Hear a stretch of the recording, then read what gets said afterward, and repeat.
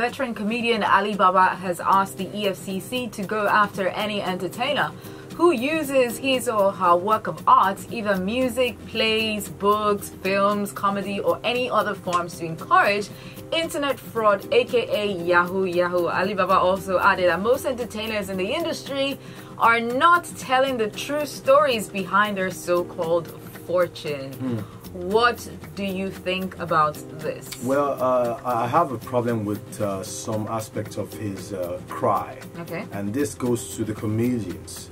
Comedians sometimes talk for entertainment, so you cannot tell me that if a comedian decides to, run a joke around fraud on stage, you would want to go after such a comedian. At the end of the day, you don't have a case against such a person. But with the music thing, I can understand because, of course, lately we've been having so many songs being infiltrated these days, and we have youths vibing to it, and they feel there's nothing there, And I think that's the only aspect I have an issue with. Every other area, I don't feel there's a big deal. The comedy part, no. Come on, comedians are comedians. They joke about everything, so I don't think they should be taken too serious. All right, but you don't think that there should be some sort of self-censorship when they go on stage, knowing the impact or the reach of their comedy? People literally live by what some people say. Like whatever you say to some people is like religion. Like they take it seriously. It's comedy. So if you go on stage, even though you say it's supposed to be funny, some people take it seriously. There was a time we talked about some Instagram skits that are supposedly encouraging, women being assaulted or, being treated like toys or something like that. That self-censorship should also come into play. That's my own, part. And I fully agree with Ali Baba on this one.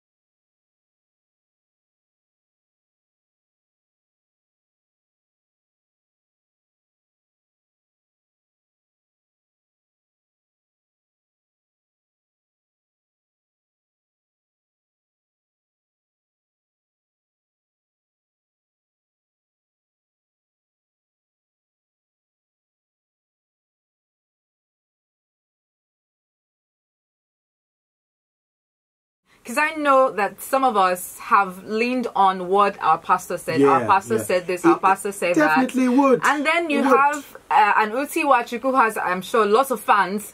And some of his fans would look at this and say, maybe this is something I should do. Consider, yeah. So if you're out there, have you ever thought about it? Do you think, oh, why am I paying tithe? There is no need to do so. I mean, listening to Uti share his testimony, quote. Yeah. So do you have a similar opinion? Feel free to share with us. We will not judge you, don't worry.